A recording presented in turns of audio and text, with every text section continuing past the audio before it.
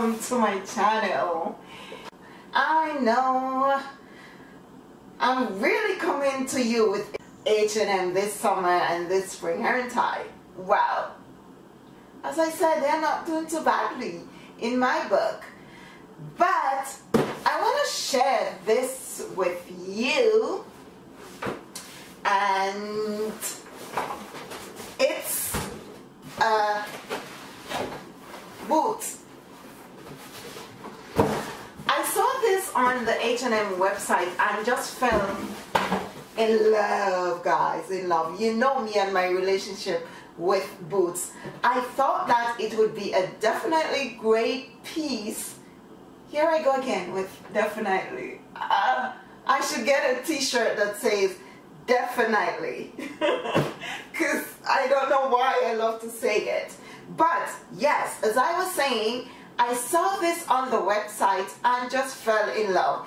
It has the tan version as well, and it's in a chunky heel. They both look equally good looking. They are good looking pairs of boots. But I chose the black one for trial to see whether or not I like it.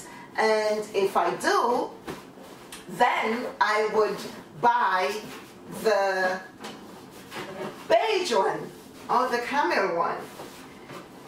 For some reason I can't find where this opens, but we're gonna do it, right? So there you go. So here is what it looks like. It's this open toe booty, and it has lacing, which is one of my issues with it, by the way. In person it's not as impressive as when I saw it online, to be honest. It's yeah, it's not as impressive. I am so disappointed with the way it looks. I'll show you what it looks like on, of course, and you can be the judge. You might love it, but for some reason it's not doing it for me.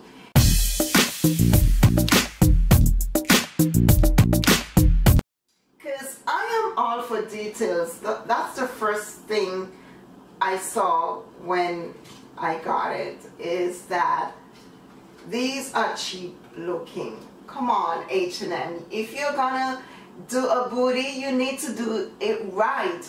What I loved about it, what attracted me, was the fact that it's open toe. It has these ruffles, these gathered, almost frill-like, that I thought would go beautifully. I mean, beautifully with my dresses, because it would flow nicely with the theme of frills, right?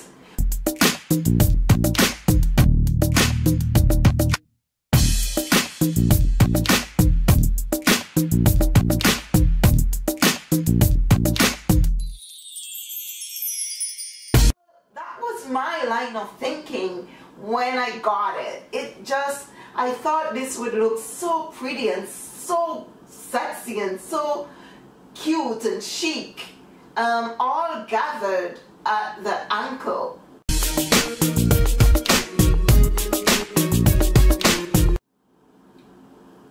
But sadly it was not to be the case. This just ruined it for me. I think they should have added maybe a suede-like string to it. That would have made it so elegant. Just the way Stuart Weitzman did.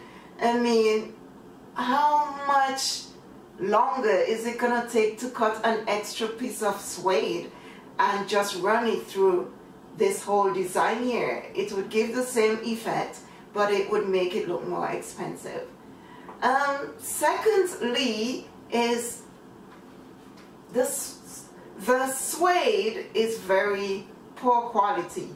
There are different grades of suede, and this is definitely not up there. It's not of the highest quality.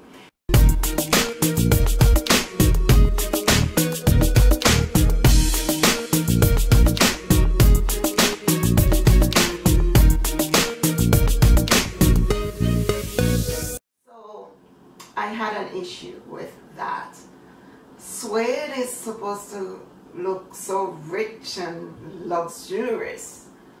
This is a bootie I bought from Michael Kors, and it's an excellent example of what great quality suede looks like. It's just absolutely stunning. This is another great example of an excellent quality suede boot. It just exudes luxury by touching it, by even looking at it.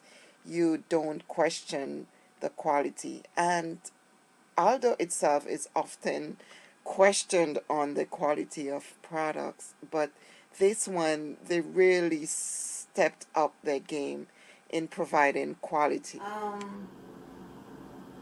For the price, no. It has a nice heel detail. It's not very high, which I love. It means that I could have also worn it to work under my long trousers that I love to wear in the summer. But, oh my God, so disappointed with the quality of it. So I'll try it for you and you can determine for yourself. I mean, it's gonna look fairly okay on camera.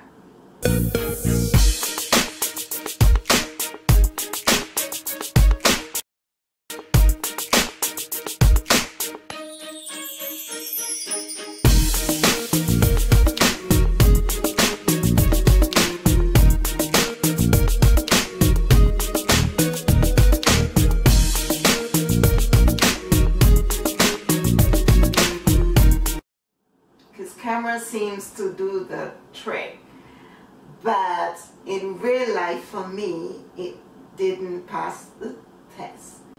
So yes guys, that's it.